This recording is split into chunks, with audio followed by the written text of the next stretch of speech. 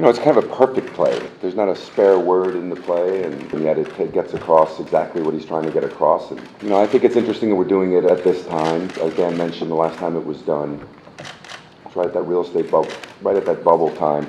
And it's fascinating that it wasn't done before then since it opened, you know, so what came between then? Pretty good times, you know. The play was never done in New York during the Clinton years, and here it was being done again during the Bush administration, and now being done tough times as well. And so I think the play will resonate a lot. And as far as working with this group, you know, it's like a dream come true. I mean, I had this guy's posters all over my walls, so, you know.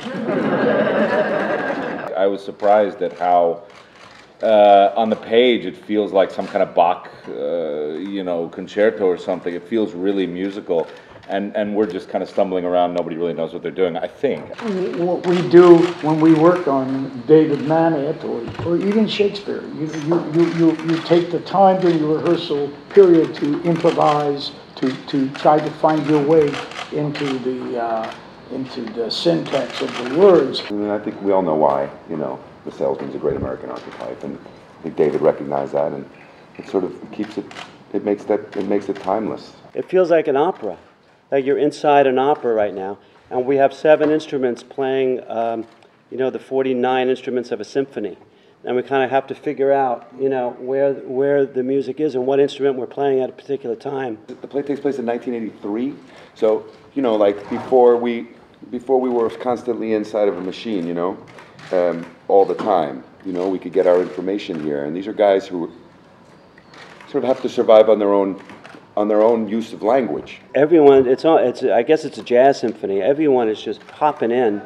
and that contributes to the music of it, and it's a responsibility, and it's also quite phenomenal.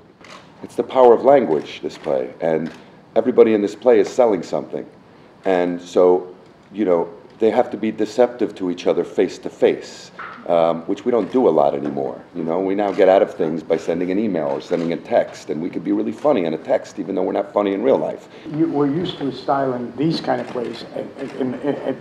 At first, you think it's naturalism, but it isn't. It's not naturalism, and that's the dialect is different. It's its own thing. It's a survival play. Everybody in this play is trying to survive with as economical language, with as few words as possible, really. Someone told me that only 2 plays have ever won the Pulitzer, the Olivier, and the Tony all, and it's Clybourne Park and Glengarry Glen Ross. They're the only 2 plays, and so I've just decided those are the only plays that I'll do that have won those 3 awards. Triple Crown. So.